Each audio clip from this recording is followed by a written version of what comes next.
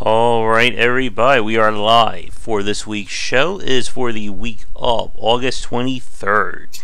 We are almost done with the summer time, but we are still stuck inside. Welcome to our weekly show on game dev and industry topics. I'm of course Josh Placer, and joining me is indie game developer Sharky. How are you doing? I'm doing good. You know, could be better as always, but things are starting to look up. And that's always a good thing. I have officially 1 week left to finish my book, so time to get good at writing in the home stretch. Time to crunch. You got to start putting in, 100 hours a day. Exactly. And then you'll make any video game, too. Yeah. Yeah, you got to do all that stuff on top of it. Put 100 hours a day and go to town every day for the next 7 days.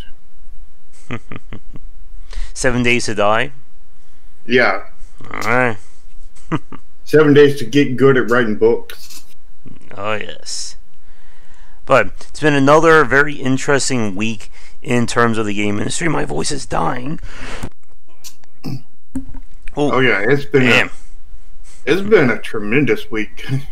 And maybe not the best ways, but yep. It's been a killer week. Especially if you work at Epic. So the news, or the big piece that's continuing, is that now Apple is going, I guess, like full vindictive mode against Epic. They have removed any game that makes use of or they're blocking games that make use of the Unreal Engine on anything iOS. I don't think they're doing that yet, but they're going to if Epic doesn't drop this. So they're banning they're banning all developers that use Unreal Engine from the iOS store. Which, if that isn't petty, I don't know what is. Yeah, but on the other hand, I don't think there's all that many people who use the Unreal Engine that also puts games on the iOS store. Yeah. That's probably a very small portion of developers. So,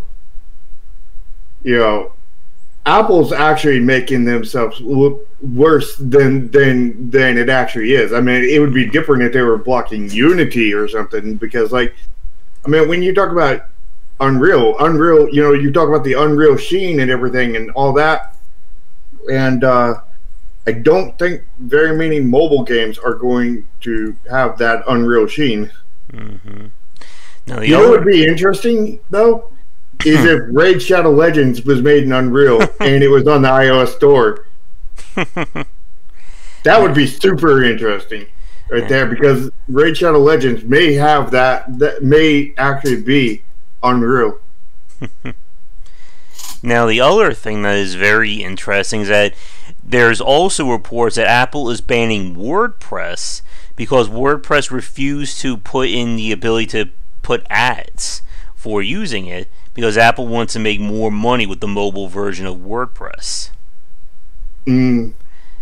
Yeah, so Apple is basically, are they pulling an EA or Blizzard right now in terms of killing their PR?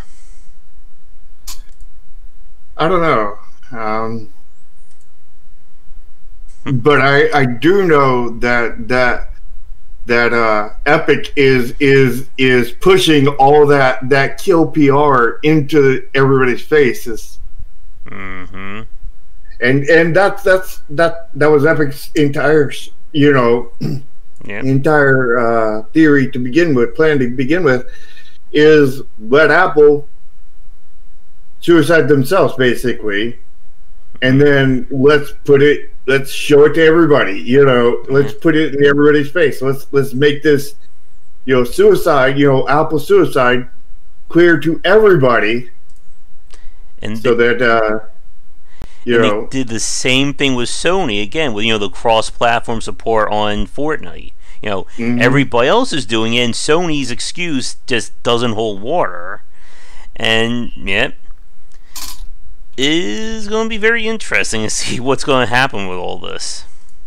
Yeah, it'll be like, like I said the last podcast, it would be this is one of the few times I'm actually rooting for Epic. I mean, what they did was absolutely against the rules of the store.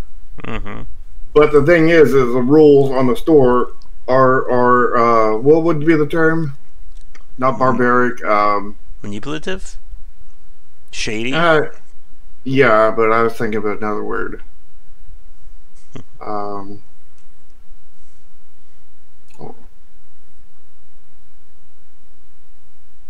I can't think of it. But anyway, the rules are, draconian. That's the word I'm looking for. Yeah. Their rules are draconian. And, Google Plays isn't exactly not draconian, but it's far less than Apple's. And of course Sony's, and Sony's got a lot of draconic rules, and all the consoles do, but nobody's as draconic as Apple is. Mm-hmm. And to answer Matthew's question, this is my original logo. The other one was the cyberpunk fan art that somebody did for me. Yeah. He removed all the cyberpunk. He's just a normal shark now. I'm a normal super shark. Anything else news-wise that stuck out to you?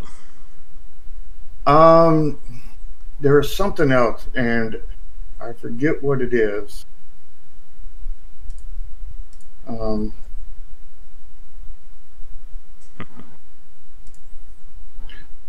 I just want to make a comment here. That I'm expecting this in the future. I'm predicting the future, kind of thing. Is that in the future? And this is probably already happening, but it's going to get worse over time. It's going to become where it's a mainstay kind of thing. People are going to, say that, hey, Fall Guys succeeded with everything they did, and they're going to, miss out on 90% of the stuff they did, if not 99%. And then they're, and even the ones that realize that are going to be like, because like Fall Guys did not do the best of job in anything, because like in any place, but like nobody does, but they could have certainly done a lot better in many aspects. And even if you realize that, like, it's like, oh, they did it, so I can do it. And, just like the Stardew Valley argument, he did it, so I can do it. No, you can't. Unless you clone him and you go back in time and you insert your brain into a bottle on top of his brain and you tie them in together, you can't do what he did. Yeah. Yes. Just like the same thing goes with Fall Guys, but I think they had a whole entire team, so you would have to clone all of them, and tap into the. You're not going to be able to do it, and you got to do time travel too. Yeah. So like, and you're kind of bearing the lead if you can already do time travel and cloning. Yeah. I'm seeing something popped up on Twitter about people complaining about gatekeeping with specific genres, and I don't know what any of that is about. All I see is the end of the argument. I don't see what the beginning of the argument was. I don't know. I haven't heard anything on that. And of course, people are still talking about Marvel's Avengers. Is it Marvel Avengers or Marvel's Avengers? Is it Demon's Souls or Demon's Souls? Unsure. And they're making fun of the fact that the game pauses if you don't do the QTE, And people are saying stupid things about that, but a lot of people don't realize QTEs are horrible mechanics in games. They shouldn't be in them anymore. Yeah. I have this QTE inspired system that I want to do where it's not actually QTE, it's actually, live action, sort of like a Devil May Cry kind of thing. Mm-hmm. But it looks beautiful like a QTE.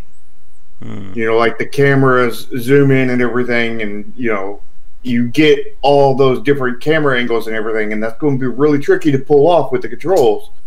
But there's something I want to do along that lines. The beauty of a QTE, but the playability of just a fighting game, sort of like a Devil May Cry kind of thing, and I think that would be really awesome if I could pull that off. I did watch Summer Games Done Quick is going on right now. I saw Night Trap for the first time, and very interesting game in terms of like the FMV layout. The fact that you're able, like I've seen some developers or some games go over, like you're watching multiple screens and stuff like that. And it seemed like Night Trap was the first to kind of do that. Also has a 90s music montage, which every video game needs, right? Yeah, and every 90s anything. Yeah. To Matthew's point about so DC announced a bunch of stuff. There's There's two different Batman or DC related games coming out. There's Gotham Knights, which is I believe done by the same developer who did Arkham. What was it? Arkham Origin. So that was kind of the knockoff Batman game.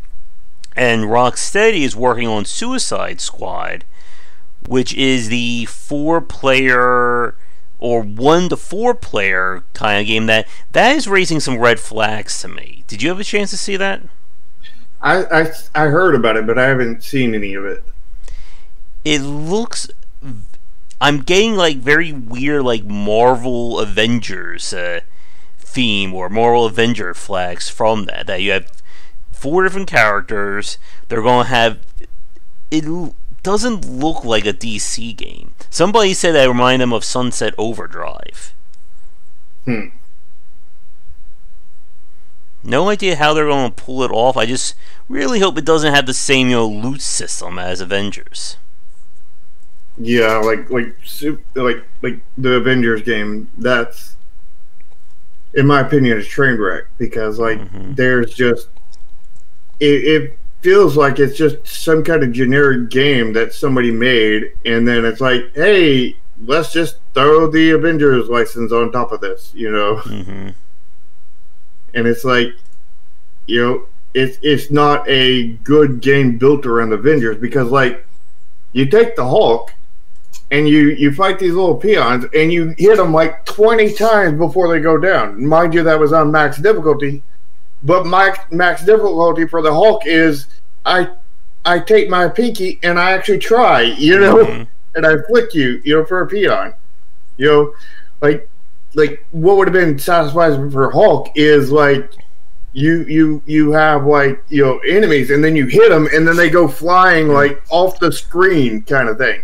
Well, the thing that's on a light hit, but the what they could have done for difficulty is just put more enemies, which would have been or different types of enemies. Yeah, or stronger enemies. What they're doing, I was saying this on the Discord, is that it's very much following the Hero Collector route of mobile design. That instead of designing unique characters, you build everybody out of the same template, and then you just tweak little things here and there. So Hulk punches just like Black Widow, who punches just like Miss Marvel, who attacks just like Iron Man, and they'll get different ultimates and different passive, but it's the same song, just different beats to it. Yeah, which might work for like different characters, but it won't work for that. Like I could see something like that working decent for X-Men because you have Wolverine, he's human, you just give him a healing buff and a and the claws do damage kind of thing. You got Cyclops that you just give him the laser beam kind of thing. But that's because they're for the most a lot of their powers, not all of them, but a lot of their powers are just that they're human with extra stuff on top of them. Where like Captain America is a super soldier. He's not a human. You know what I mean? Mm-hmm. He started out as a human, but now he's a superhuman. What Hulk is the Hulk, Yeah, like what they should have done is really play more into the ARPG side of things, and make the characters like unique classes, so that the Hulk would behave differently than Iron Man, who would behave differently than the other characters. And, I mean, you could have got away with it with Black Widow, Hawkeye, and the other human characters like that. But you can't get away with that with Thor, Hulk, Iron Man. Thor's mighty hammer can't knock out a soldier in one punch. Yeah. And to Michael's point about wanting a Superman open world game, it's that same issue of, how do you take a character who can probably punch through the moon and design a game around that when you can't just break through everything? And well, I tell you how. You put it in a small facility, tight corridors and everything, mm-hmm. and have the whole entire game, all the walls lined with kryptonite rather, and that way he's not really all that super powered all the way through, and you can just do it that way. Hey John, thanks for coming on. Oh yeah, and make sure to fly through a bunch of rings too as Superman. Over and over and over again. What about the Superman DDR version where you just you got to fly through the rings in a certain order? And Thorne just described the plot of every Metroidvania game ever made. Mm-hmm. Yeah, and the problem is, again, it's kind of like the issue of how do you balance all the cool stuff that these characters can do? I mean, Hulk Ultimate Destruction is one of my all-time favorite open world games. And they still had to kind of limit what you can't. You can't exactly break every building as the Hulk. Yeah. I don't think we have enough processing power to actually do as much as you can do with these characters, unless you just scale everything down or up, whichever way you would consider it. Basically, kind of like a tactical RPG. Like one block can represent an entire building, kind of thing. You know what I mean? Mm. Rather than or one tile, and like 4 tiles would be like a or maybe 6 tiles would be like a Walmart kind of thing. What they need to do, somebody needs to do more with the Red Faction 2 engine that allow for almost like full destructibility. Yeah, I mean, you would need that on top of that kind of thing, but like you would, like to get the, to be able to use the full destructibility without making your graphics card and CPU cry. Yeah. You're going to need to make those buildings a lot smaller, kind of thing, by the scaling, so that each one of them is far less load on your system. Hence, by scaling up or down, whichever way you want to consider it. And solution. I have a rant for the Avengers game with the whole loot-based system that I don't think we have the time to get to today. But when the game comes out, we're going to have a discussion about, pseudo RPG systems. I'm actually working on a video now talking about them. Yeah. Doom Guy is too powerful. Not on Nightmare, he isn't.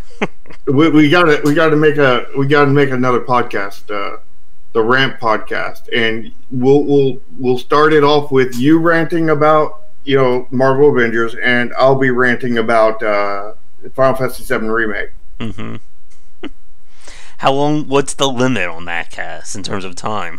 We'll go 2 hours like our normal cast. I don't know. I think an hour rant may be too small. Yeah, same here. We may have to carry the topic over many podcasts, but limited to 2 hours a day. 2 hours a cast. There we go. Alright. Let's take a look at some of the games that we are checking out. As from last week, we picked the games beforehand.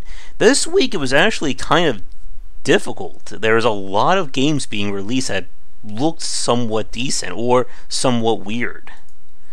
But let me pull up our demo here. There we go. So this is the first one that kind of took my eye. Enlightened Sentinel, which is we're seeing more indie developers. Seems like they're going for like the open world RPG genre kind of design. And this UI raises some major red flags to me. Well, I don't think they ever didn't go for it. It's just that it's suicide to go for it. And this is one of the things that we talk about when it comes to aesthetics, that part of that is that the UI needs to match the world or the setting that you're going for. This does not. Yeah, those bars at the top are like just programmed in probably. And the other UI elements look like something that was bought from an asset store. I can almost guarantee you they were bought from an asset store because I may even own those exact assets. If not, I own some remarkably similar ones. Wait, Dungeons and Plains exploration style. Do you just mean it's open world? Or they didn't want to call it Zelda?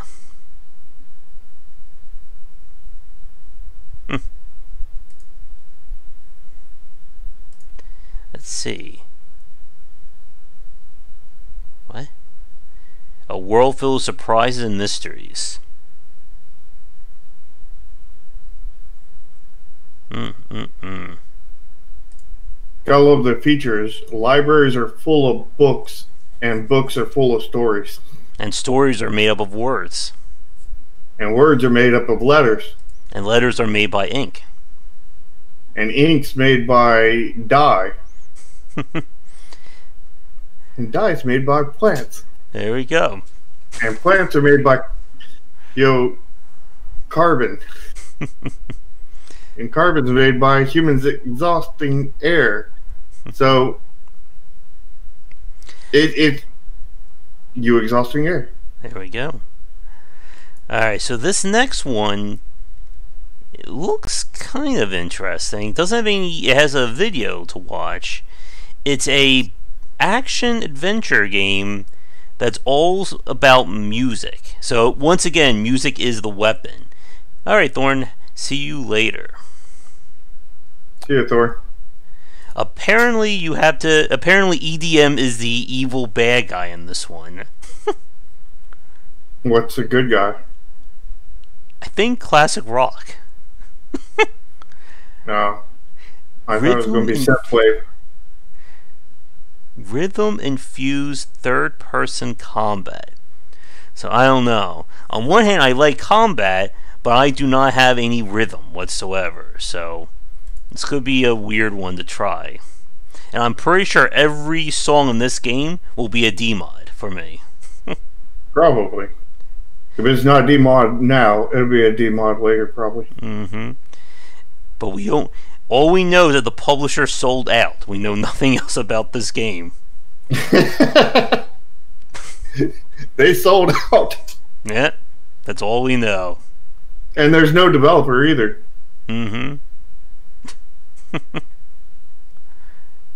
Let's see. So this one gets on the list because of the name. It's the Annoying Ball Game. That sounds like a game for Josh. Oh good, there's 3 endings. And again, is one of the endings your ball gets less annoyed? No, he just gets more annoyed. Is there one where your ball gets mad? Maybe. And again, developer says that it will make you annoyed, because that's again how you sell a game. Yeah, you tell them why they shouldn't buy your game, and that'll make your game sell, right? Mm-hmm. Like, just tell them you shouldn't. Just put in there, don't buy my game, because that worked so well for what was it, Blizzard and several other AAAs. Mm-hmm. When they told everybody that. Oh yes. All right, so this one, Odie Housekeeper. It reminds me of kind of like those the Trapped series or the Deception series for the PlayStation 1, as well as that one about something about you're messing with your neighbor. You're setting up traps, and you have to lure the characters into it. It looks like a cute game. Yeah. The aesthetics. I'm sure the aesthetics are there. Don't know why there's a safe cracking minigame. Because there's a safe. It looks very plain in terms of the aesthetic to me. Yeah, it is. It looks very cheap, what it looks like. Yeah. And also, like, the backgrounds don't really match the foregrounds. Mm. Something tells me this is a game that is probably filled with like 50 to 100 levels, and they're all just like very slight variations of the one that came before it. Very possibly. And of course, there was a Metroidvania, so I had to put in a request, Sheepo. Featuring a shape-shifting sheep thing. That is not easy to say 10 times fast. I'll say it 15 times fast. Mm-hmm. Tight platforming. Ooh, 75 plus hidden MacGuffins. Well, could be something interesting.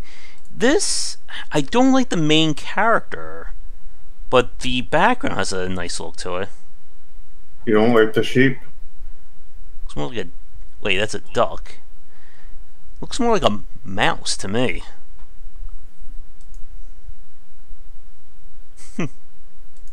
No? We'll see if we get a key for that one. And then, speaking about open world adventure games, we have another one.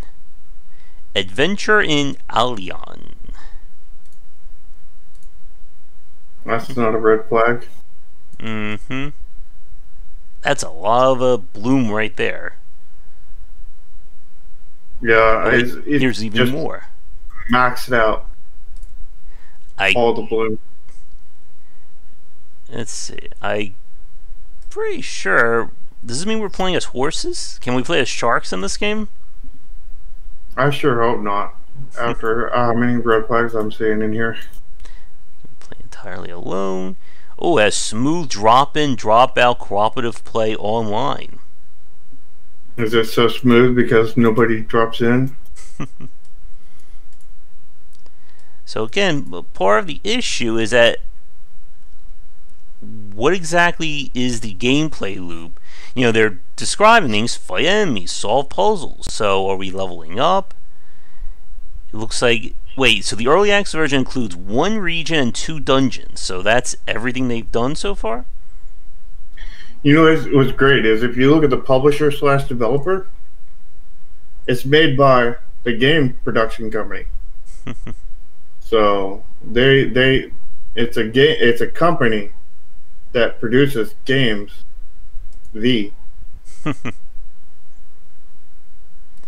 And, always again, a lot of developers have attempted these kinds of designs, but it's still like this is when we start pushing to like those big budgets and like you need a lot of work to make these games pop. Yeah. It's, the second you go open world is the second you pretty much die as an indie. Alright, so here are the games that Shark was interested in. So the first one is Nexomon Extinction. And this looks very much like a Pokemon game. but possibly better. Let's see. Oh, I'm sorry. It's a Nexomon, not a Pokemon. So Nintendo, don't sue us. Yeah. Begin your adventure. 300 unique Nexomon.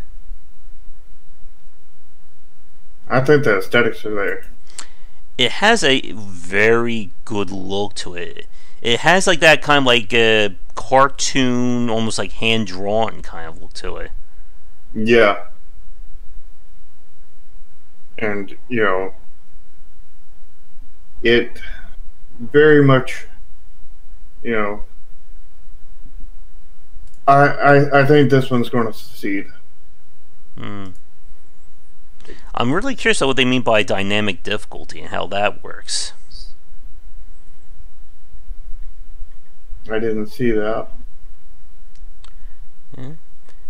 And like I said, like, you would think the whole Pokemon thing I would like fall all over because I love like customizable parties, but the Pokemon games have just never managed to hook me. Now, I was super hooked with Red and Blue. Like, I loved them dearly. And I played them nearly infinitely. But the ones after Red and Blue, I just never really had much interest in them. I will put in a key for it. We'll see what happens.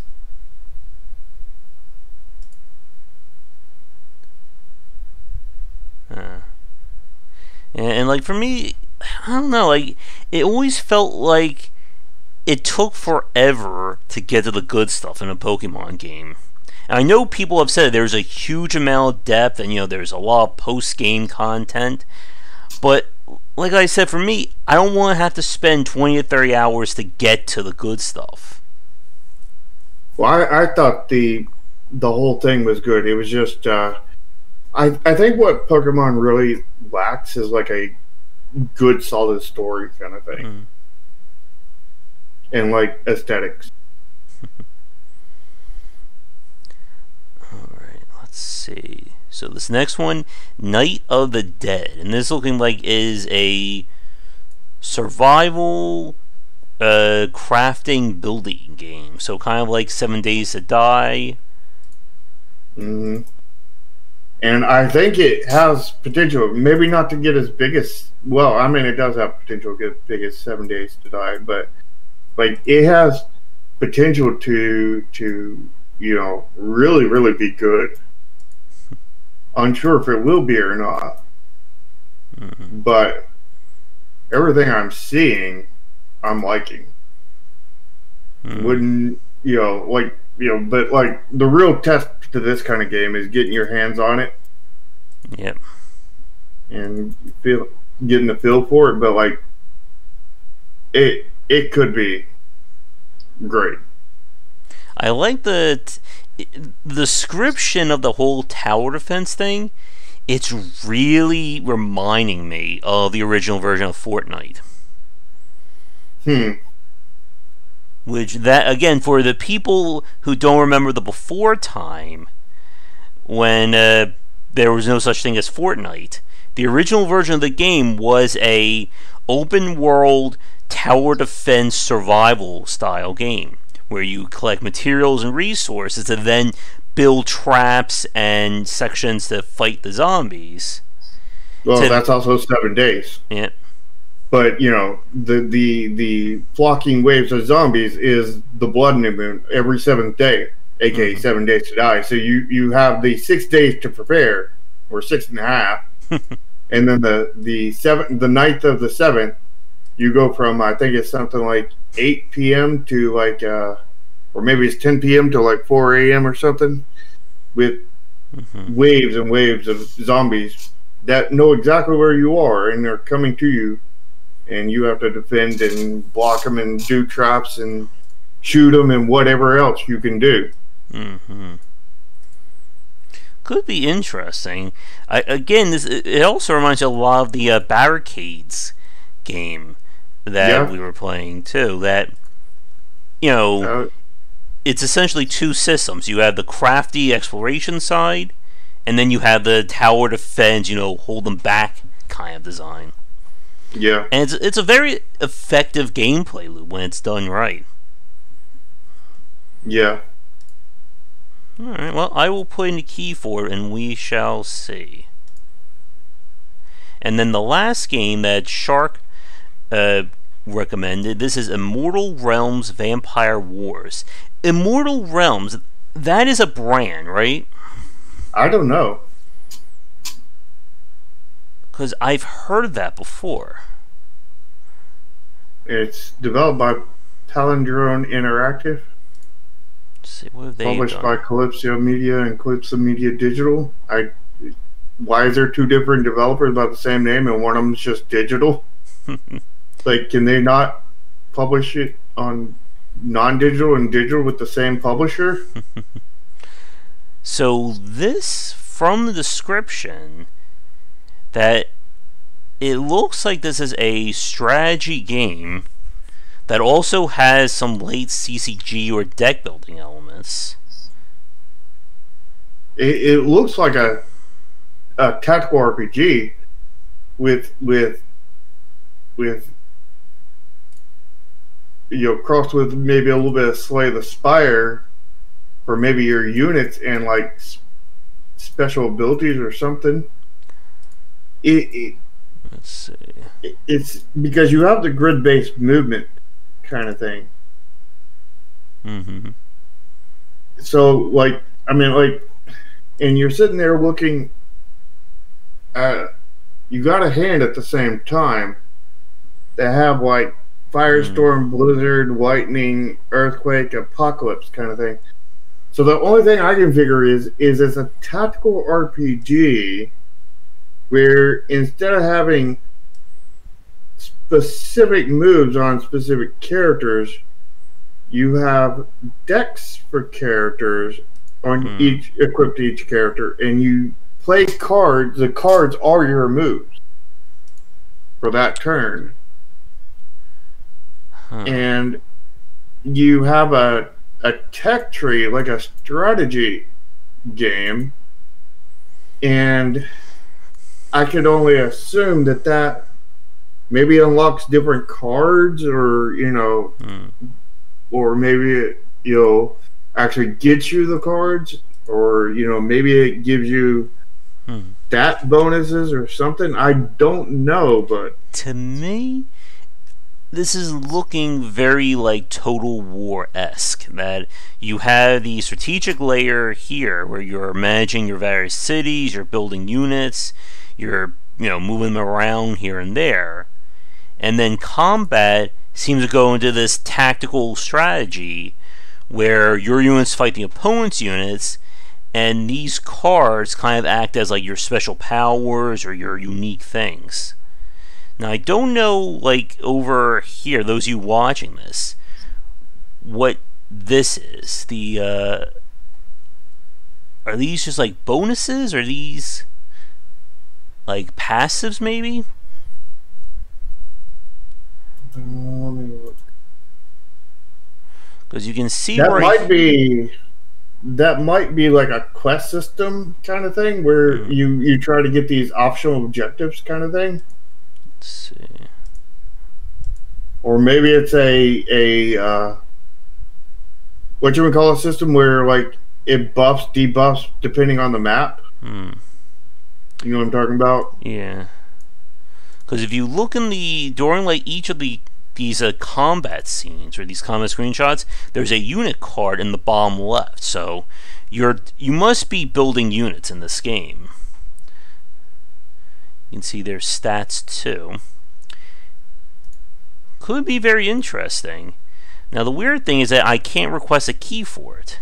I can only request a sponsored key for it, which is very weird.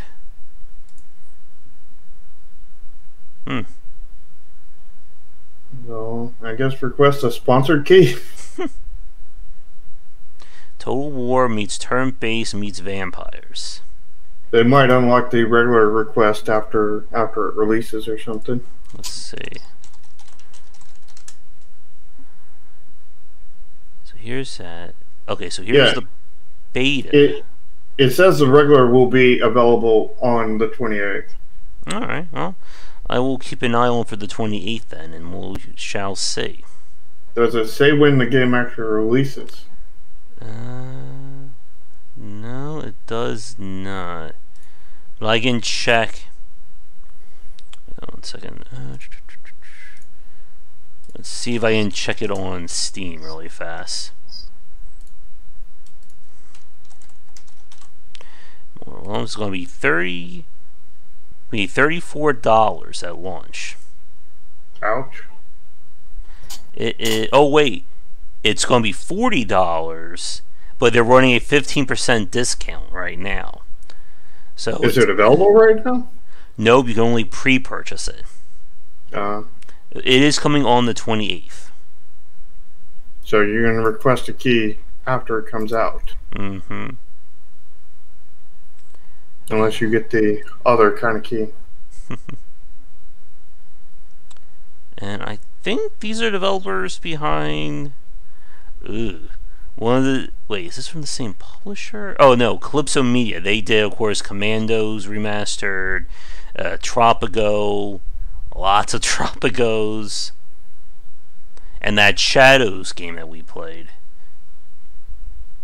Alright.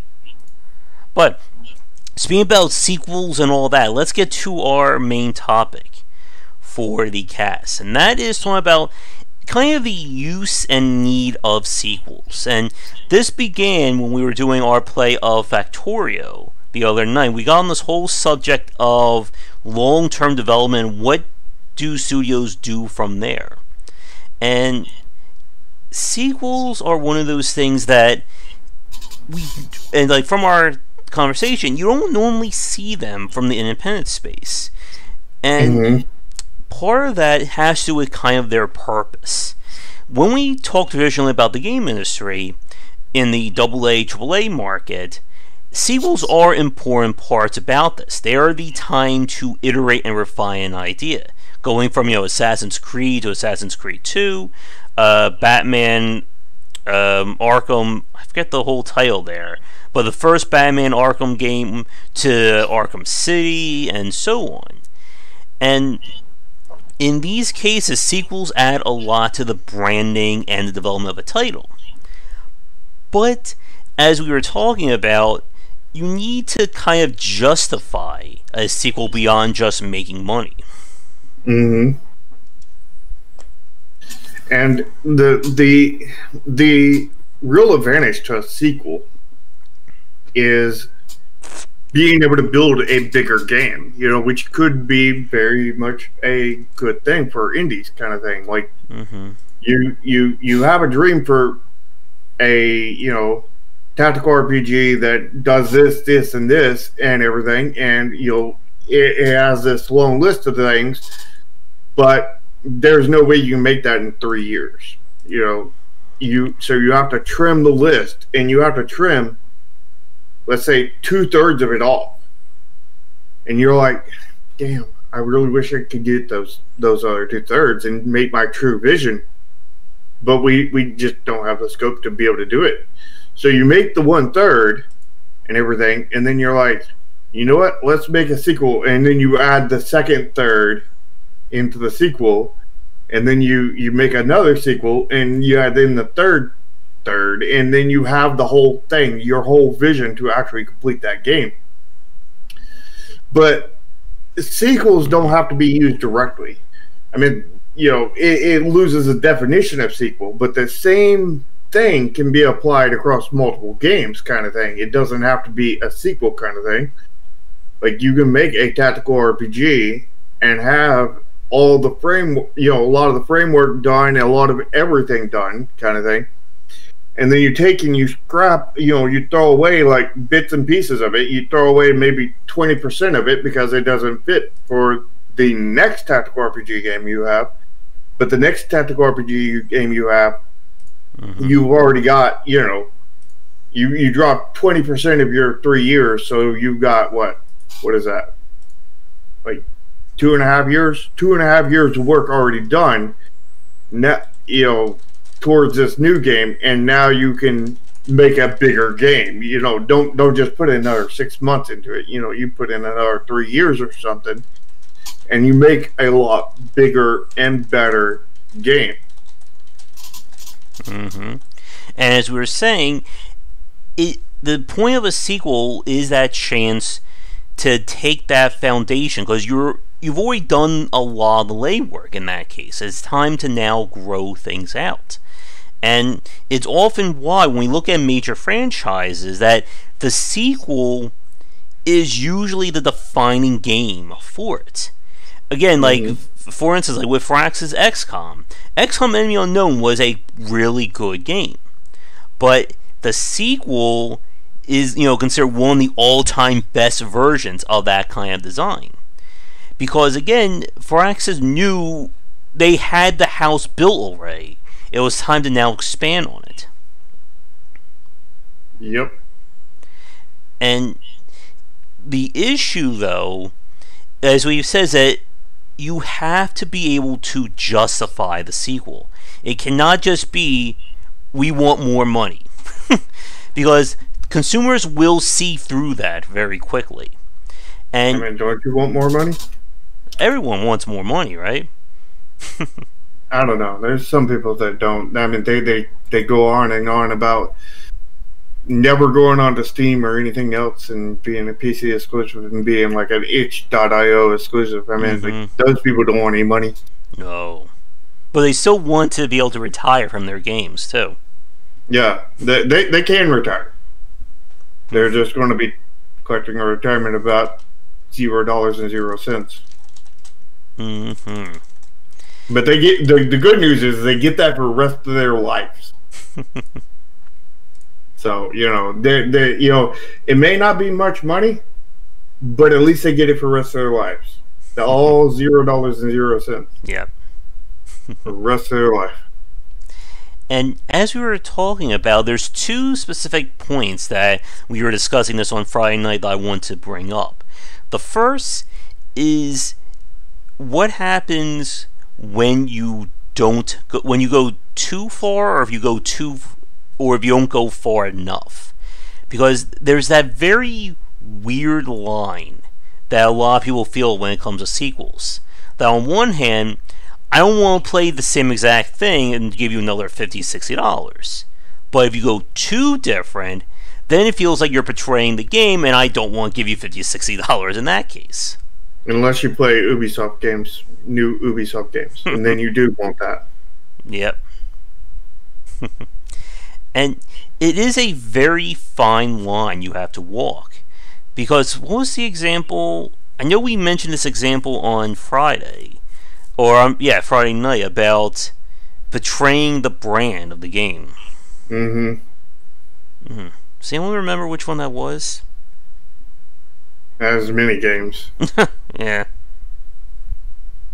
Many games have betrayed the brand, and you have to build a brand in such a way that it makes sense. I mean, and there's many different ways to build a brand. I mean, Final Fantasy have built a brand in a very unique way, and the fact is every one of their, except for a few, every one of their games are contained games, kind of thing, contained stories, combine gameplay loop and all that stuff. But the Final Fantasy 2 and Final Fantasy 3, are both RPGs, but that is all that's directly common with them, as a gameplay, kind of thing. But like they still have the same feel to them, and they still, and I think that, takes place over the writing, the developers trying to, do something different. But like everybody thinks that like every Final Fantasy is like the same game over and over, and it's like, no, like they they have like completely different magic systems in every one of them, which is the reason why, like, some people really love one Final Fantasy and really hate another, because the changes, the differences, like Final Fantasy 7 had, I mean, it was more different than the magic system, but the magic system is the easiest one to point out. In Final Fantasy VII, you know, they had the material magic system where everybody could use every kind of magic except for, and everybody had their own limit break. So it was almost like a created character kind of thing. Create your, you know, it was more about character customization because anybody could have anything except for the limit breaks and the base moves and everything. Those were different, separating the characters. But the magic was anybody, you know, create a character magic wise. Where like Final Fantasy VIII had it to where the you know, you would have to go to a specific location and draw out magic, and each of those magic had a limited number of uses, kind of thing. And I think you could still equip them to every character, but they had different uses, and you had to equip, and you actually equipped your spells to your summons, kind of thing. Where like Final Fantasy IX had it to where, you know, only like 3 characters could use magic. And, you know, 2 of them were summoners, you know, and 1 of them was a black mage. And anybody else could not use magic. And there was, you know, and they would just get, like, magic based off of leveling up, I think. Yeah. And, like, with Final Fantasy, you can trace, you know, what elements are kind of held over from each game. Those are, you know, the branding of that kind of design. But and I remember the example, it was when we were talking about the new Battletoads game, that the new Battletoads game is not on brand from a gameplay point of view. It's lesser than those games, and you'll see people try and argue this with saying, oh, we're just trying to bring this to a new generation. But the problem is that if you're removing what made those things work without adding in new elements, then you're just using the name as a way to, you know, trick old fans into trying something. And I did make an announcement. I know the bot was definitely lit. I did make something in the general chat. I did include everyone about it there. You should probably post that in content updates next time. Actually, it did go about 4:36. Yeah, there was an announcement. Okay, then. The bot was apparently slow again. But... Oh. Alright, Pony, see you later. And it's that difference between Battletoads and Streets of Rage 4. That Streets of Rage 4, it, for the most part, stuck the landing of what a Streets of Rage game should be. Yeah, but, you know, it was not the best of game kind of thing. It was one of the best we have recently. But I still stick to the original Streets of Rage actually being the best one. But losing my voice now. Yeah, but it's Streets of Rage 4 is really solid. It just, you know, there are very clear points where it could have been better. And maybe it will get there because, you know, they're still doing updates to it. But I kind of doubt they're going to fix the issues that, you know, the issues we have. Yes. And again, that's when we start getting into that issue of betraying the brand. That if you want to do something completely different or make it the more kid version or, you know, whatever you want to call it, you can do that. You can't use that exact same branding. That's kind of the problem. And we were mentioning this about the use of spin-offs or side stories. You know, again, Shin Megami Tensei being a good example, Mario being a really, really big example. And people are more accepting of, you know, making that amount of waves when they know that's not indicative of the main game in the series. And this is also when you can really experiment and, just completely break your design while keeping the branding, as a form of the franchise. Yeah, which is the reason why a lot of people complained about Mario 2. Mm-hmm. Because it really broke the thing, because it wasn't actually a Mario game. Yeah. And to Matthew's point about Banjo Theory, wow, I can't say that. That's one of the issues I have with Banjo-Kazooie Nuts and Bolts. I loved that game so much, but it wasn't a Banjo-Kazooie game. Mm-hmm. And you have to be really, really careful of just, again, how you label these franchises like that. I think the problem with Paper Mario is that they just keep trying to break what wasn't broken to begin with. Yeah. But Paper Mario is a spin-off. It's not Mario. Mm-hmm. And again, it's also not a Mario RPG either. Yeah, that's another game. And again, the point about, and this is where we get like the 2 points of brandings versus spin-offs. That, while it's not the same, exactly the same, you have to be able to grow and iterate on it. There has to be something new. And new can mean a new story. It could mean in Final Fantasy changing how some of the systems work. It could be any combination thereof. But you don't want to introduce new bad things to your game. Yeah. And to Matthew's point, we said that you don't want a sequel that's exactly the same. You want a sequel that iterates on the original. Mm-hmm. You don't want a completely different game with the name of the other one as a sequel. You don't want to make a racing game called The Racing Game and then make a visual novel called The Racing Game 2 and then make a platformer that's The Racing Game 3. Yeah. People are going to get mad about that. Just like they don't want you to make, like if they just called Paper Mario Mario RPG, if they called that Mario 4, mm-hmm. people would have been up in arms. Yeah. Or, like Gran Turismo. If, Gran Turismo 7 is a first-person shooter, and it's labeled as Gran Turismo, people would be very pissed off. The racing game, too.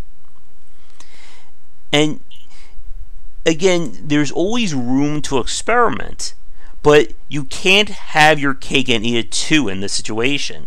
If you really want to make a completely off-the-wall, never before done game systems or gameplay, you can do that. But you can't label that as the next game in your major franchise. Yeah. You clearly have to, label it a spin-off kind of thing. Mm-hmm. If you're going to do something different in the same kind of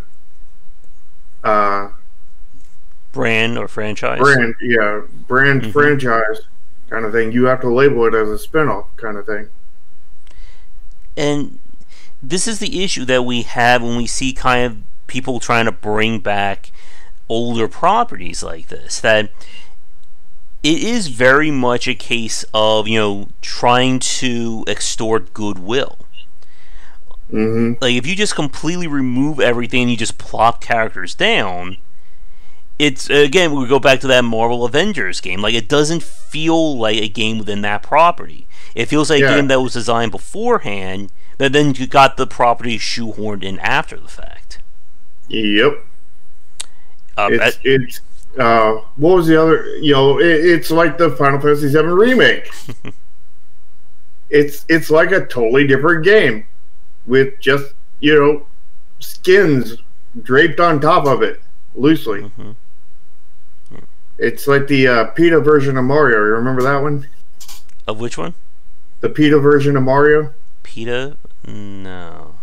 And PETA made a version of Mario where, when you got a power-up, you just had a draping, bleeding skin of corpses on top of you. Ooh. But To Matthew's point, your ad stale, to about Smash Brothers, that Smash Brothers is a spin-off. It is not meant to be a Mario game.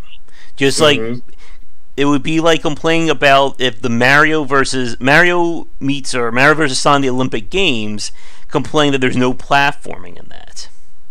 And again, a spin-off is not meant to be derogatory. Like with Shin Megami Tensei, people love Persona, I think, more than they love the main series, because they hit that magic, formula with Persona. I think it really blew up with Persona 4, and then they just, took it even further with Persona 5. And this is what I think a lot of people are kind of concerned about with Yakuza 7. That Yakuza 7 is getting rid of, again, the majority of the game systems that made the previous 6 Yakuza games work. But it's not being labeled a spin-off. It is the next game in the major franchise. And that's a lot of red flags. Yeah. And the problem, and this is where we get to this double-edged sword. If it fails, then people are saying, you killed my favorite franchise, you so-and-so. If it succeeds, they're going to say, great, now I'm not going to be able to get the game that I enjoy because this is so popular, you so-and-so again. Yeah. It's less of a double-edged sword and more of you ruined it or you ruined it. Yeah. Either way, you ruined it. Echidnas are real too. It's a lose-lose situation. Yeah. Unless, again, you properly label it as a spin-off and you assure people that, yes, you are working on a main game. This is why I was just saying that doing it as the main game is a lose-lose situation. Yeah. And again, this is why Nintendo gets away with this. Because we know there's always going to be a 3D Mario platformer in the works. Just as we know there's always going to be a new Zelda. What was that? And a 2D one. Yep. And they can make... Mario's the king of spin-offs. Oh, yes. He's, like the Nintendo equivalent of Barbie. There's like 10,000 roles for Mario. Yeah, like I mean, you got Dr. Mario, for instance. I mean, Mario is like I'm surprised Game Theory hasn't made out, a theory to if Mario is more powerful than Superman kind of thing, because like that would be, I think he could be a legit contender kind of thing, especially considering how Superman hasn't really gotten too much stronger over his lifetime, but like Mario is rate of growth is just becoming he's getting more and more powers every year. Nintendo stays open. And the ultimate irony is that there's yet to be a Mario spin-off with Mario being a plumber. We still never see Mario in his actual day-to-day job. I mean, what would that be, like a house flipper version? Maybe. A house flipper with Mario? Yeah. Or better yet, we combine that with the Luigi Mansion games, and then, Luigi kills all the ghosts, then Mario flips the house. There we go. Nintendo, if you're watching, I just gave you your next spin-off. Mario Flipper. It's like the Property Brothers, but with Mario. Yeah. Actually, there we go. There, it's the Super Property Brothers. There we go, people. It's the Super Property Brothers. Now I'm going to get a suit from both Nintendo and, what is it, the Learning... HGTV, HG, whatever it is, yeah. Uh-oh.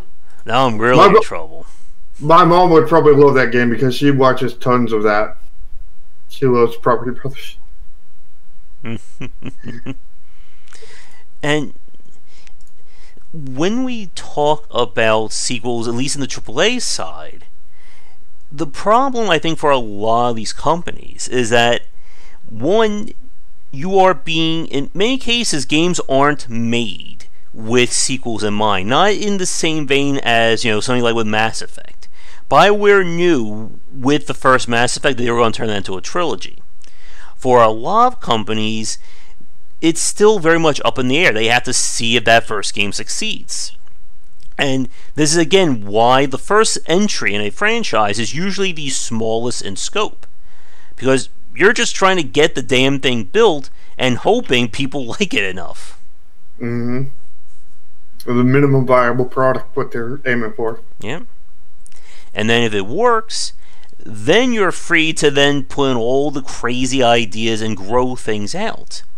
Issue is they a lot of them tend to focus on the minimum and not the viable, and then you get these games like what was that the Iron Man looking one, the Iron Man open world. Not Just Cause, right? No.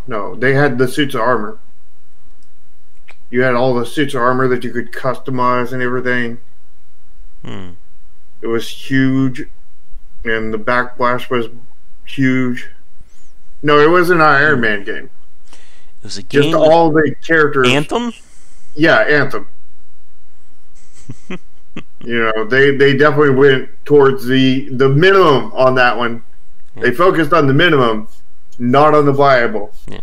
But I mean, that whole game development was a train wreck happening in slow motion, if you read the stories about it. I think it was about 20 or 30 train wrecks happening simultaneously. And a Hindenburg, too, crashing down. Yeah, there's at least 3 of those. Yeah. And the problem from that AAA space, of course, like the publisher, they just want as many sequels as you can do, because a sequel is a known element. If you know that, Game 2 sold 1.2 million copies, you can assume Game 3 will do somewhere around there. But, again, very few franchises are set up almost like evergreen to just, keep pumping out games. Again, Mario is a really solid exception to that, because there is no story to Mario. How many times have you saved Princess Peach by now? Well, there's more story to Mario than there is to Dark Souls. There's just more lore to Dark Souls. Well, I don't know if there's more lore to Dark Souls. I mean, there's a whole lore of Mario out there on the internet. There's a lot of lore for Mario out on the internet, so like there's a lot of lore for everything. Yeah, but so maybe even Mario's got that too. But the other side of this, of course, is talking about things from the independent space, because this is where things get very interesting. Because indie development is not the same as working at a AAA studio, and again, that comes with both pros and cons. I thought it was exactly the same. Well, I mean, indie developers can just make Fortnite in a day, right? Well, they can do it in an hour if they skip lunch. That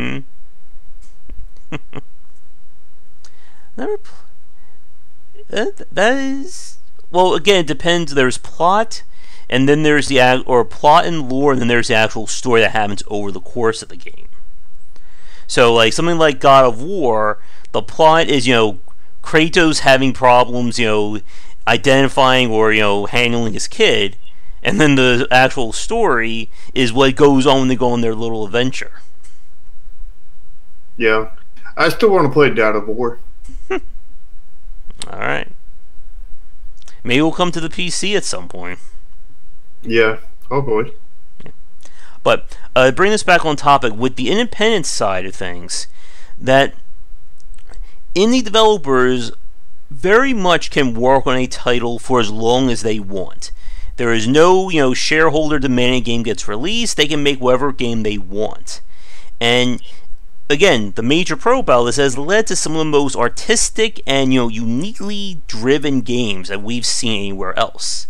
The last 10 years alone brought so many amazing titles to the forefront that would never come from the AAA.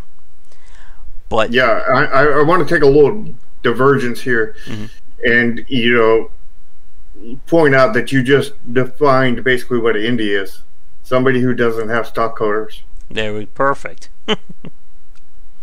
Because some people call some studios indie, and they have stock coders. It's like, no, that's not indie. Indie means you make your independent. You make your own decisions. Yeah. Indie doesn't mean you have stockholders that make a lot of decisions for you. That's the opposite of indie, and it's not size. I mean, generally when you have stockholders, you're larger, but size is not direct. Relevance to if you're independent or not. It's if you're actually independent. And if you have stockholders, you're not independent. And again, the reason why we see so many unique stuff in the independent space is that there are no shackles. There's no constraints when it comes to making their games. But the problem, of course, that leads to another very nasty question. What do you do after the game that you just spent 5 to 10 years of your life on?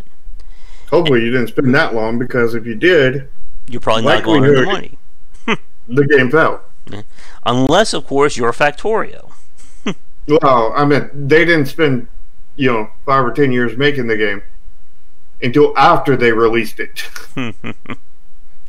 And it was after the initial release, into early access, that they spent that time. And again, this is why we brought this up while we were playing Factorio the other night.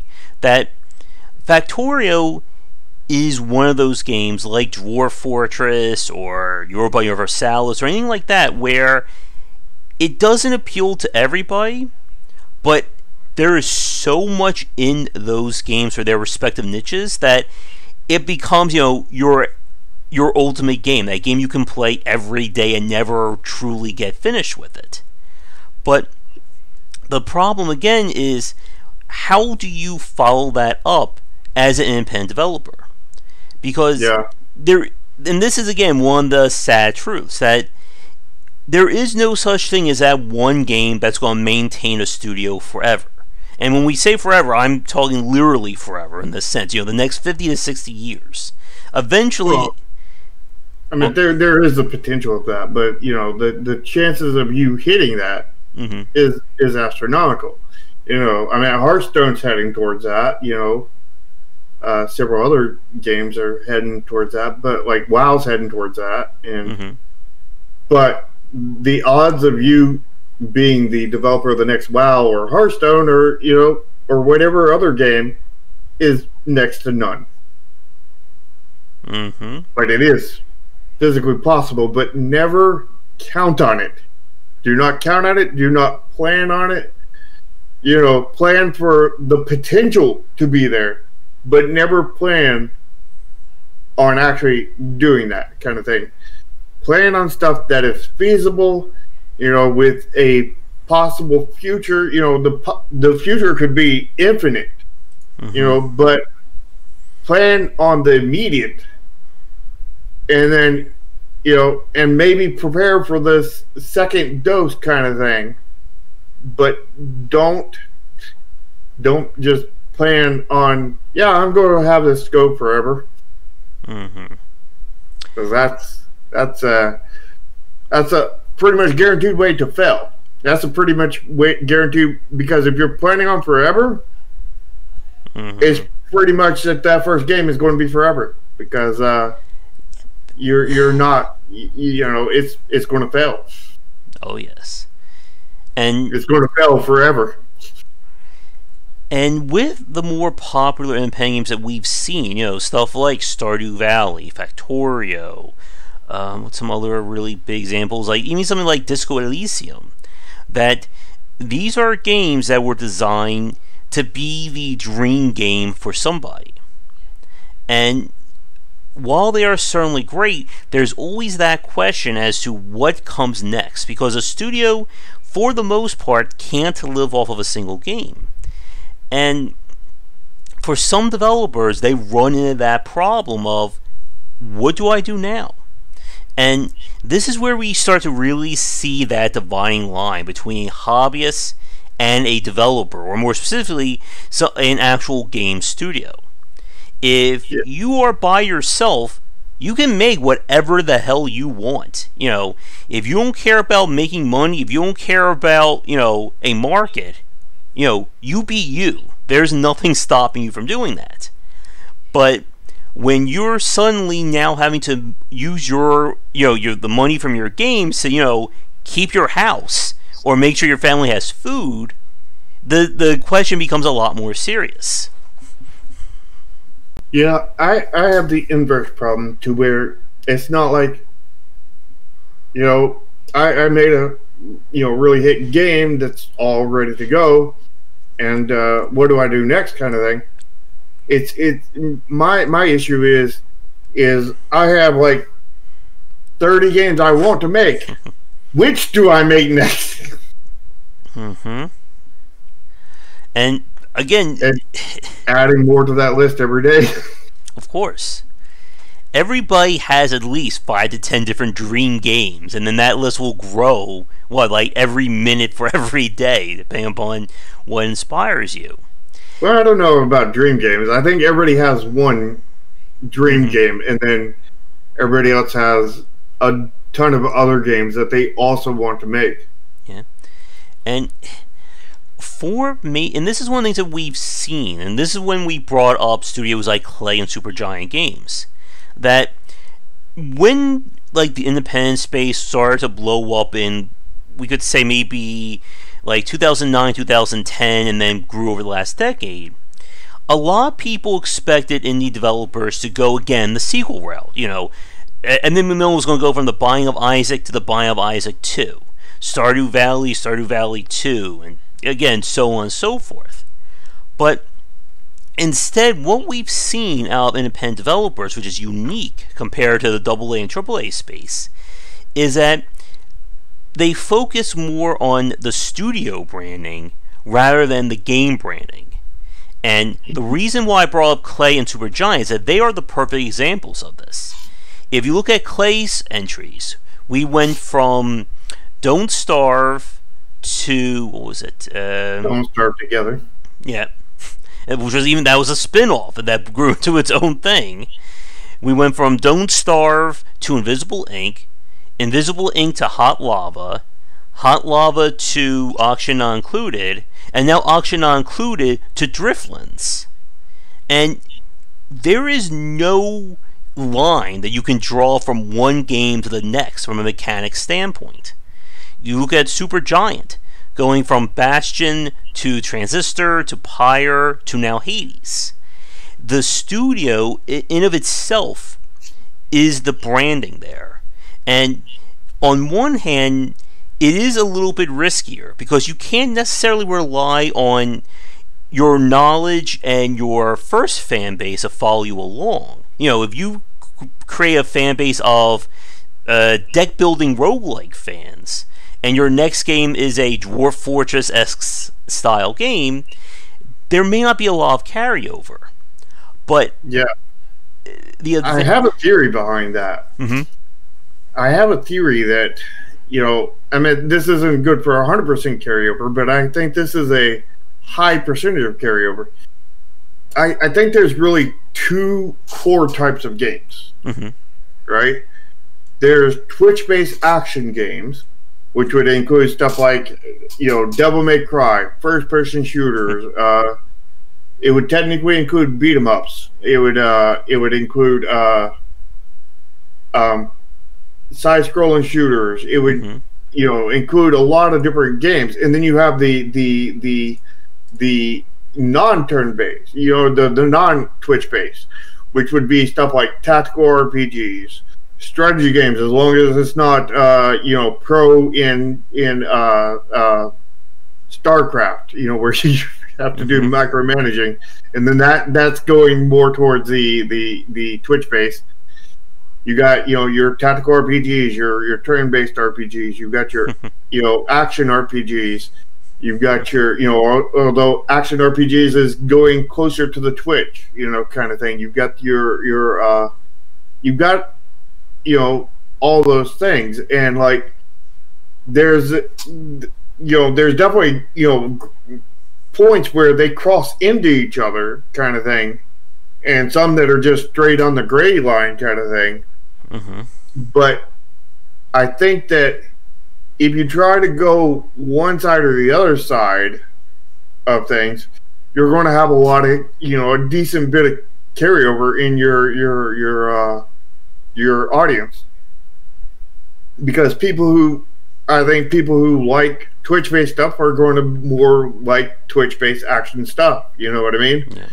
And I think people who like the more thinking games are going to like more thinking games kind of thing. Like it seems more like a personality thing. It's not like they can't cross over into the others, but I think it's harder for somebody to cross that line, because like I find myself to be more of the thinking games kind of thing. I like the strategy, the tactical RPGs, the RPGs, that kind of thing. And I think Josh is more on the action side, because he likes the platformers, the roguelites, the action roguelites. He likes the he likes a lot of the reflex based games kind of thing. And I think, as you said, like if you can keep to kind of what your audience, what attracted your audience to you in the first place, and then experiment in that space, because it is a very wide space. Again, just between RPG, there's only one kind of RPG, right? Yeah, only one. It's it's Call of Duty. Yeah. And the other point I was going to make is that the advantage of kind of that franchise branding is that it makes your studio stronger in terms of its marketing, and you can then use your studio as marketing points. Like I think it was either last show or the show before that, we said as an indie developer, you don't want to include your name in your cinematic trailer if nobody knows who you are. But if you're, Red Hook Games, who made the hit Darkest Dungeon, you can bet they're going to include that as like maybe the first or second scene in the Darkest Dungeon 2 trailer. Yeah, or if you're Clay. Or Supergiant. Yeah, if you get to the point where you're known, absolutely put your logo and everything of your studio right at the beginning. But unless you have a big fan base and everything already, do not put your logo at the beginning. Put it at the very, very end, basically, or one of the end parts. You may want to put the wish list on Steam or whatever at the very, very end, but like whichever, it needs to be in the end part. There are several things in the end part of a trailer, but you want your name to be at the end part of your trailer. Where if you're well known and everything, put it at the very beginning. I know I made that mistake in my last 3 trailers, that I put it at the very beginning. Nobody knew who Nexus Games is. Still doesn't know what Nexus Games is. Does anybody here know what Nexus Games is? No. Sounds like some made up company. I think it is. Because I made it up. Yep. And we see again from the independent space that when you build yourself around that kind of franchise name, as long as you can keep, again, to your fan base, and I think this is another major point that I want to bring up, that another way to kind of hurt yourself is to go completely 180 with your games. As in, okay, the game that made us famous is a turn-based RPG. So now let's make a first-person physics-driven shooter. And then after that, let's make a racing game. And the problem is that some developers can do that. They can switch tracks very easily. But it's a lot harder than it sounds. Because from a development standpoint, every genre is different with its methodology. You can be the best platformer developer in the world. That doesn't mean you know anything about realistic racing sims. And if you're the best realistic racing sim developer in the world, that means you know nothing about stealth-based games or turn-based RPGs and so on. And this is where you also get into that problem of what happens when you try and almost you're trying to fix what wasn't broken with a franchise. And actually, this is a really good segue, because it brings back that discussion we had about Phantom Doctrine. That the first Phantom Doctrine game is a Cold War era XCOM-like. Now, you would assume that with a sequel, they would try and do more with that. No, the sequel, and it's being labeled Phantom Doctrine 2, is a third-person stealth hitman game. Now, it could turn out to be a really amazing third-person stealth hitman game. But as we said earlier, it's you're pissing off the fans versus you're pissing off the fans. Yeah, and the rest of point, like everything you just said, is in that second category. Is in the category of thinking man's game. You know, the top-down puzzle game, the tactical RPG, the card game. I guess the web game is. I don't know. I could only assume that that's in that same kind of thinking kind of category, and I think that would be good. The reason why you can't build a fan base is because you don't have a fan base. You know, like you have to get a hit. You have to get a hit to get a fan base. So you have to build a hit game to get a fan base. You know, like you can slowly grind out a fan base through making many games that particular fan base enjoys. But no, you need a hit to build a fan base. Yep. And you don't need a fan base to build a fan base. If you have a fan base, that fan base will just build a bigger fan base. That's how it works. It's a snowball effect. But you're like getting a fan base to build a fan base. If you're going that way by slowly making games, then you're going to sell 100 copies of this game, then 110 copies of this game, 120 copies of this game, and 200 games later, you're at like 1,000 copies sold, and you're still nowhere, and you're 100 years old at this point and dead. You can't go at it that way. You have to get a hit, and getting a hit is very, very hard, or else everybody would have a hit. No, it's easy. Everyone can do it. Hopefully my current game that I'm working on will become a hit, and it has the potential to become a massive hit. No, you can't just decide to make a hit, but there is things that you can do to go that direction. And that gets into risk mitigation, which one of the things that I seen fell completely on my last game was the aesthetics.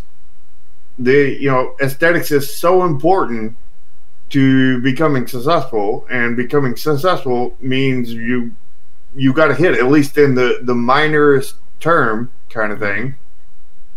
Like if you broke even, then you became at least a big enough hit to break even, which means that you now have at least that minimum amount of fan base that will keep you supported, basically, as long as you don't screw things up, and it'll help you build into a larger one. And but like aesthetics go a long way, and I really hate that, but aesthetics is so important. So like with my current game, my goal was, let's go as close as we can get to AAA level of aesthetics. And if AAA were to make a 2D game kind of thing, it would probably be probably a little bit better than the game I'm currently making, graphics wise, but aesthetics wise. But like, we should absolutely crush them in every other category, gameplay and everything else, because AAA isn't known for innovation or good gameplay loops or anything like that. They're used to, we'll make a game, a minimal viable product. If it succeeds, we'll keep on building onto it and make it better, kind of thing. But of course, if you build too much onto it, then the whole thing just collapses, as we saw with Dead Space. And turning that from a pretty good survival horror game into a co-op shooter that they expected, what was it, like 5 million copies to sell in order to justify keeping that series going. Well, that wasn't really building onto it. That was destroying parts of it and, adding new parts, changing, rather than building. They destroyed a lot of stuff, and the fan base really hated it, that they destroyed all the stuff that they loved. And it was, in a lot of ways, a completely different game with a, skin on top of it. And still using the branding of the major franchise. Instead of being clearly labeled as a spinoff. And one of the big things, I think this one that needs to be said, if you're doing a spin-off of a game, it should not be costing more, or you should be expecting to get more sales than the main franchise. It can happen, but you can't just say, okay, if Mario as a platformer sells 10 million copies, let's do a Mario cooking game, and it should hit at least 20 million copies. Yeah, what would that be? Cooking Mario Mama? Cooking Mama Mario? Cooking Mama's Mario? There's a few D-mods, I think, right there. And I'm trying to think if there's anything else. I guess while I'm trying to come up with anything, any other parts about sequels that we didn't touch on? Well, we touched on it, but we didn't go into depth about, making a sequel that isn't a sequel. As in, building a game like a tactical RPG or whatever genre, and then building another game that is a tactical RPG, but different. We hit on that, but we didn't go into any kind of depth on that. You want to go into more depth on that one? Okay. Thank you, Matt. Yeah, so we've seen developers, especially in the kind of the hobbyist stage or like starting out, that they'll just keep releasing the same genre of game, almost to the point that it's just different flavors of the game that they worked on before. That game that we played on Wednesday night, that Citadel game, that's supposedly the 5th game in a series. From like looking it up, it's based off a 4th game, which is pretty much the same thing, but with quality of life improvements.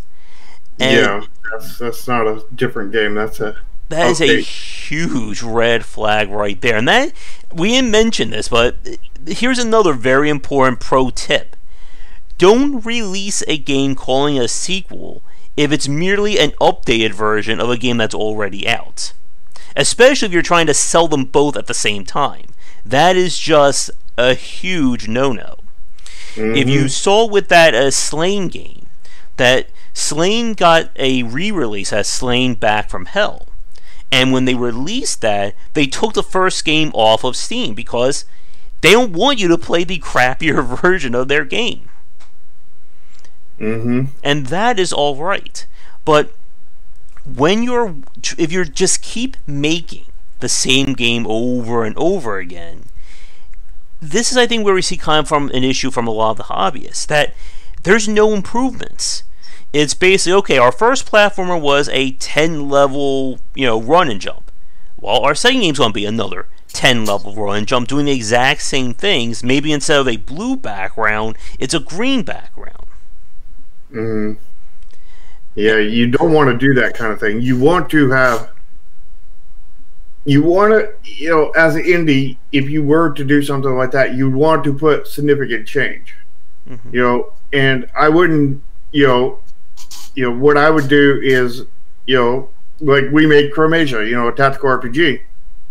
Now, sadly, we can't do this with this particular one because of custom engine. Well, we could, but we probably won't because of the custom engine and everything. But what we could do is take and not make Chromasia 2, but make another game. Let's say Project Toaster. Because that's originally what that game was going to be.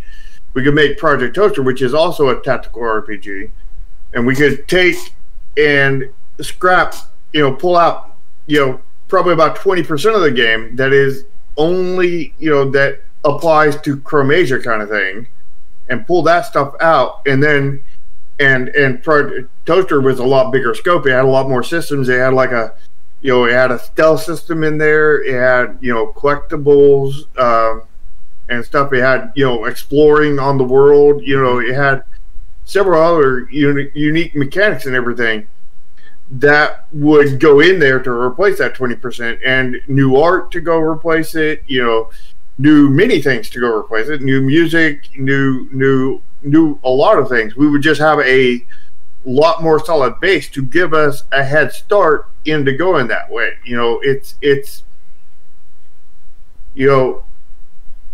they say that the first 90% is the easiest, and then the last 10% is the hardest part of the thing.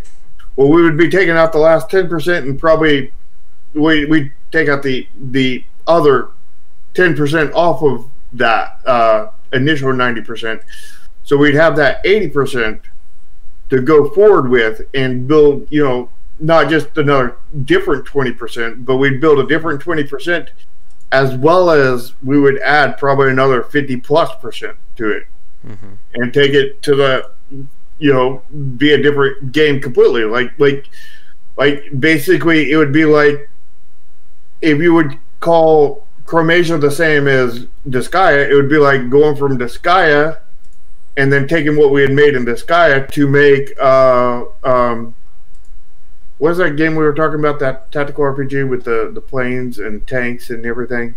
It was very much like War Group, but one War Group. Advance Wars? Yeah, it was like we take this what we had made with Disgaea, and then we take part of it and we make Advance Wars. So it's or maybe vice versa. Maybe we made Advance Wars first, and then we took what we made from Advance Wars and made Disgaea with it. Completely different games. They play very differently and everything. They have tons of differences. They're not even the same game. But if you look at them, a lot of the things are the same between them, and that would be the 80% that we would take onto the next game, kind of thing. So it's making a new game with a lot of the stuff that we had already developed for the last one, kind of thing.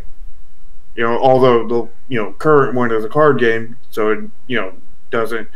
But if we ever make another card game, like maybe after Project Triad, maybe we'll make something like Slay the Spire or Monster Train kind of thing, because a lot of the mechanics systems will carry over, kind of thing.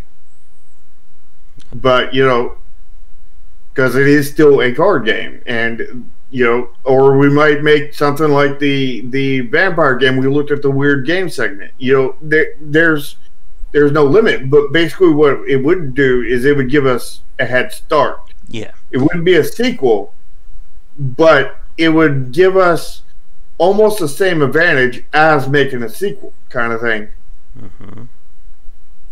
But again, the advantages you're saying there is that you have the foundation already in mind. You've made tactical strategy games. You've made deck builder games. You can use that knowledge to do something else. And well, not just the knowledge, but you can use some of the code and assets, and not the code assets, not the visual assets. Yeah. And there are cases, I think here's another very weird point.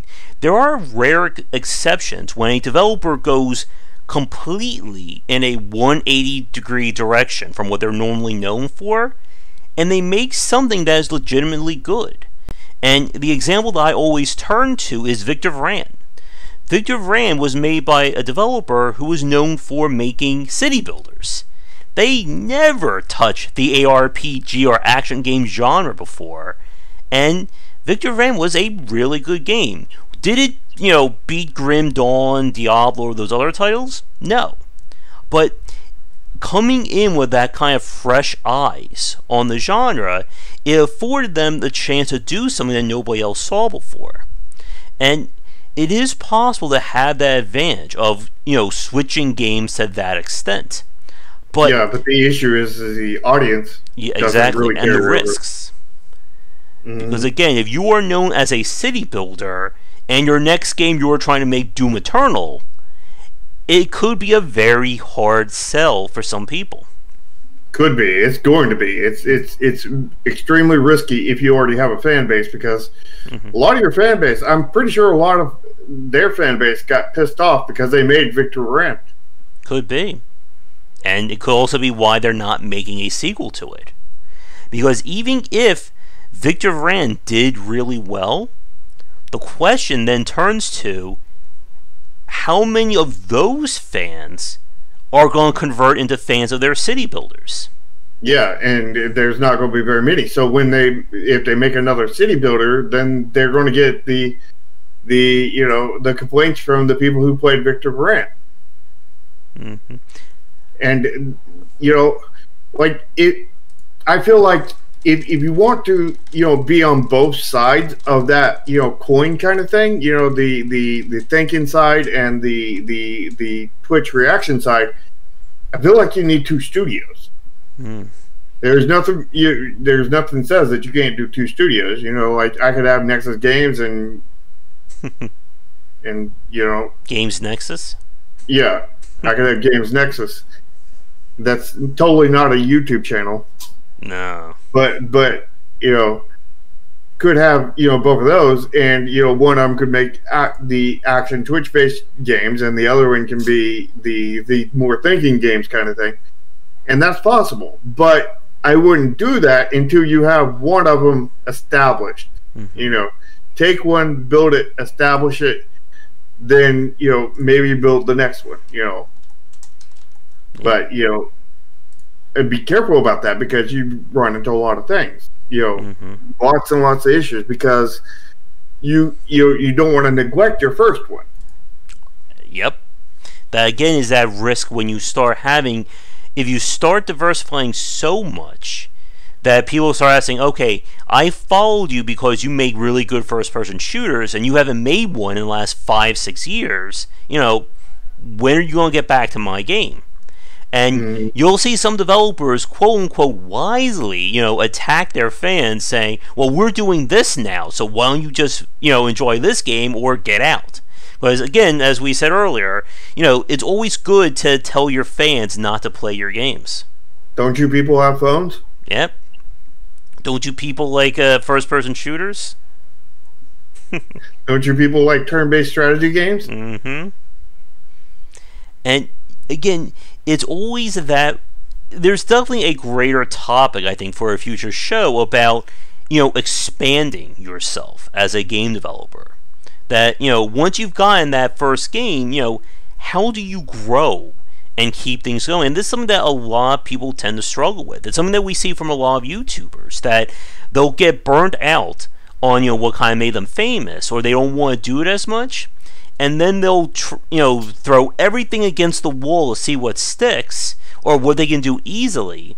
And they end up upsetting a lot of their fans, because what brought people to them to their channel is no longer happening. Yeah. But, you also don't want to get into a hole to where you're only making one genre of game. Unless you are really good at that genre. Like, again, something like Paradox, who makes grand strategy games. I would argue, even if you're really good at it, you don't want to get into that hole. Because if you get into that hole, then you're going to burn out. Yeah. Like, no matter how good you are at making grand strategy games or tactical RPGs or whatever, like you get, it's hard not to get burned out you spending 3 years on a game. Let alone the try same. to spend the rest of your life making that same game, just different versions of it. I have a story there. I spoke with Travis Baldry, who worked at Runic, who made Torchlight. And I spoke with him and the co-founder when they went on to do Rebel Outlaws, I think it was, or Rebel Galaxy, I forget the name of it. And in that interview, they said, we've been working on ARPGs for like the last 10 years.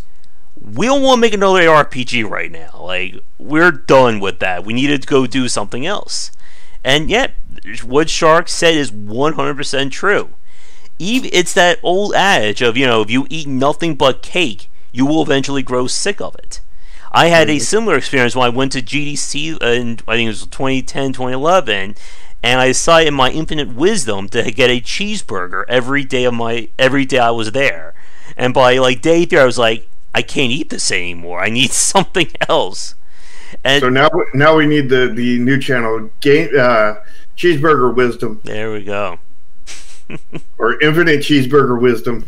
Infinite Cheeseburger. There we go. Somebody make that. And yeah, it is tough to make.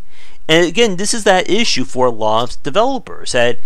We mentioned this with like Kerbal Space Program, Factorio. That Factorio officially hit 1.0 this past week. So that game is done. And I can guarantee you that not one person who worked on Factorio is thinking to themselves right now, you know what? I think we should go make Factorio 2. Let's start on that right now. Who wants to join me? Or a very close facsimile to Factorio. Yep. And there's always that. Want to make something different, like probably like a card game or. Hopefully, they won't decide to make a cyberpunk game based off Triple Triad. Yeah, that's multiplayer. Yeah. And again, this is what we always talk about when it comes to kind of the business and management side of the game industry. It's tough to survive as a business making video games. And I guess this will be safe to the extreme. You have to be original enough to keep experimenting, but you can't be too original that you then upset your brand.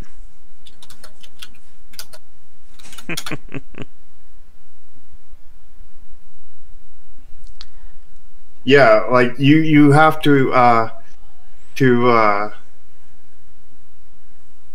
keep on going, and you have to, like, I remember with Chromasia is like I got so burned out after the first year, and it was just a slog after that. Like, I was like, the only thing that carried me to the finish line was sheer willpower, and you don't want that.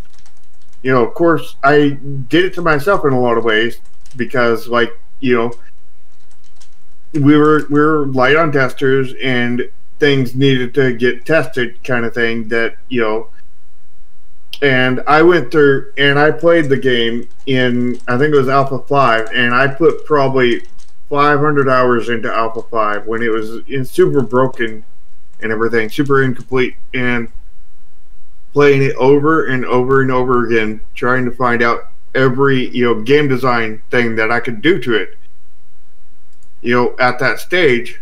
And I burned myself out because after I did that, every time I looked at it, looked at a piece of art for it, every time I looked at the game, every time I looked at anything, like I felt, like I really don't feel cringe, but like, you probably noticed that from the streams, but like I felt so much cringe inside every time I looked at anything to do with Chromasia. Like it literally sickened to me to look at it. Like, it's like, oh, let me work on a piece of art for it. This part needs to be redone. And I open it up and it's like, oh, because I've seen so much of it, I was tired of looking at it. Yeah. I boot the game. And since the game has been completed, I still have not even played my own game. And that was what, July 2018? I haven't played it since it got completed. I haven't, well, technically I have, but I haven't played it. I played it for a stream, that I played 1 or 2 levels of it, kind of thing, and that was it, kind of thing. Although I don't know if that was a finished version or not, but I know it didn't include all the post-finish updates, for sure. Yeah. But, like, it was so draining on me to look at it, look at the art, look at just one tile from it. It just was so draining. And it took me 6 months to get over that, 6 months of not working on it or anything to get slightly away from that. And,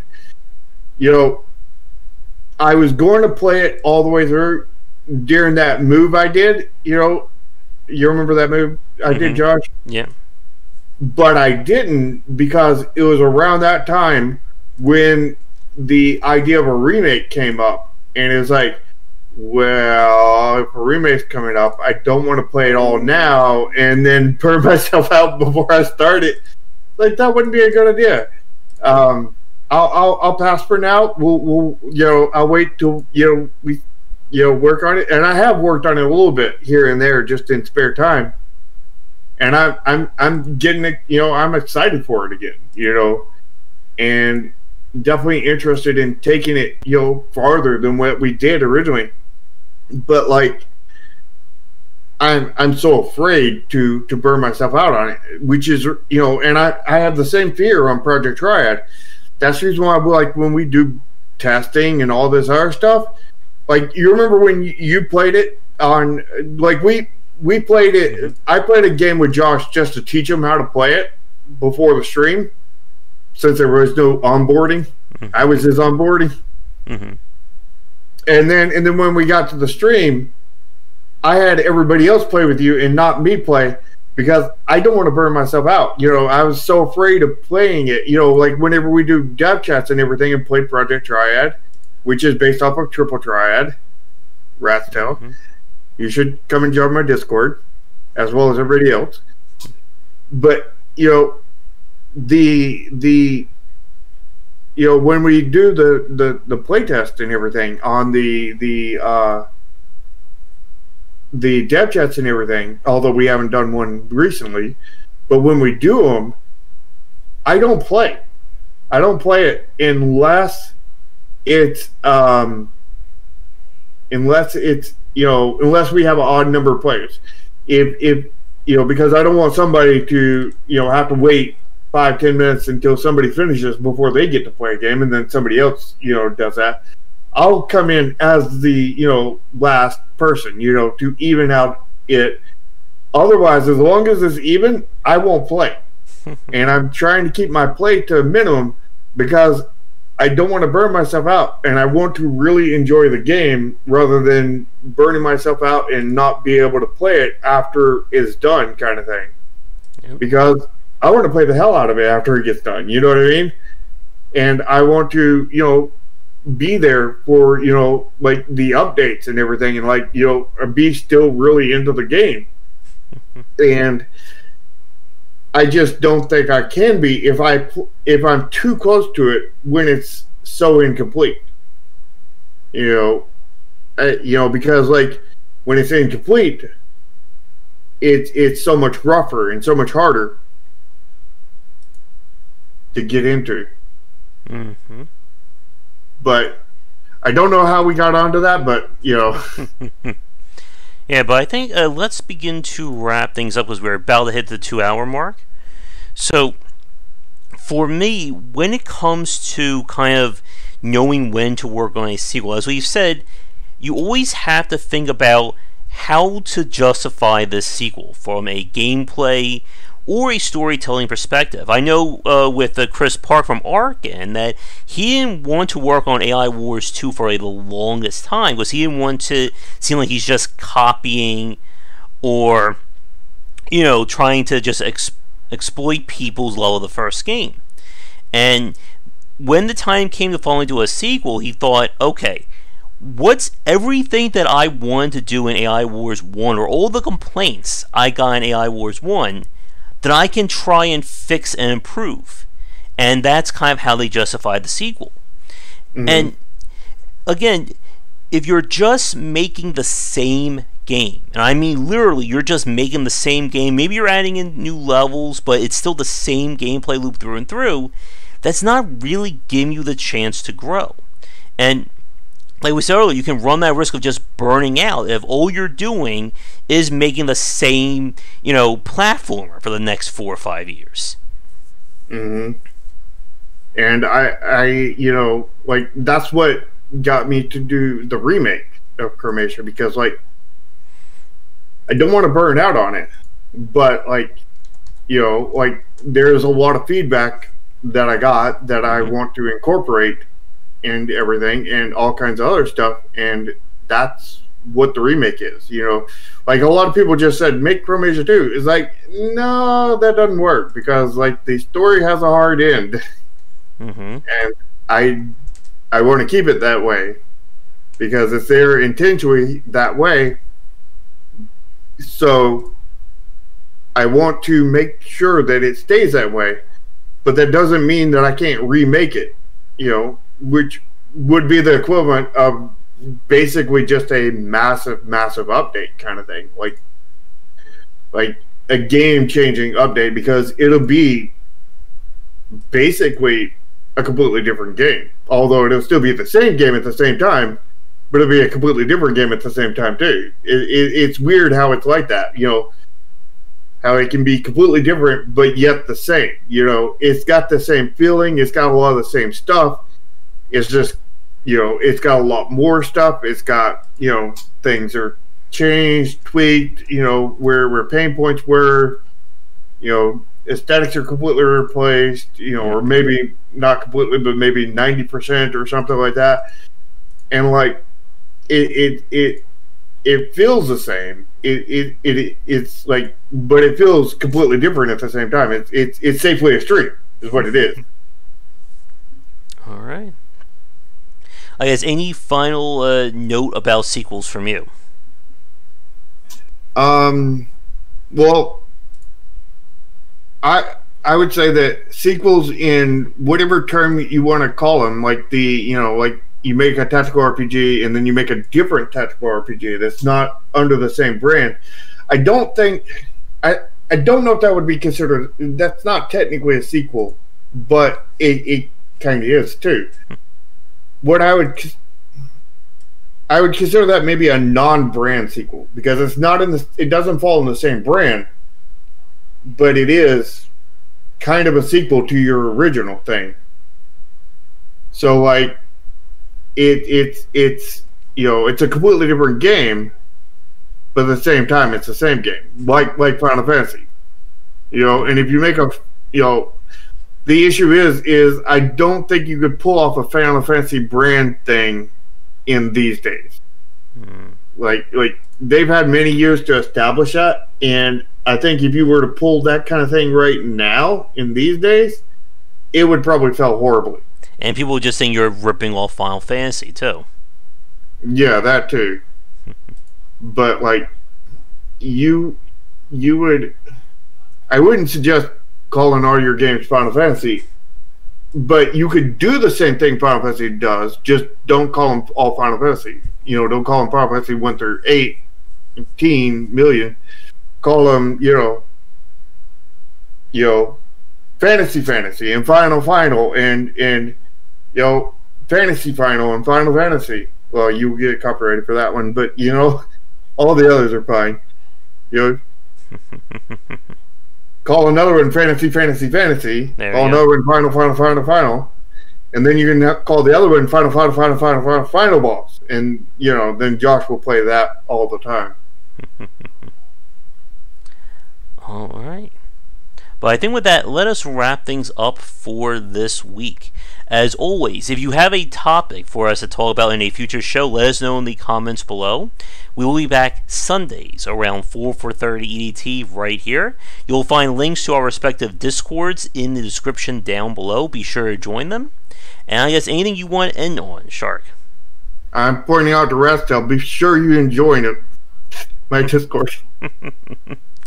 Alright, everybody. With that said, I'll be back later tonight for our regular game streams and come back for daily discussions on game design here and on game wisdom, where we examine the art and science of games. Until next time, take care.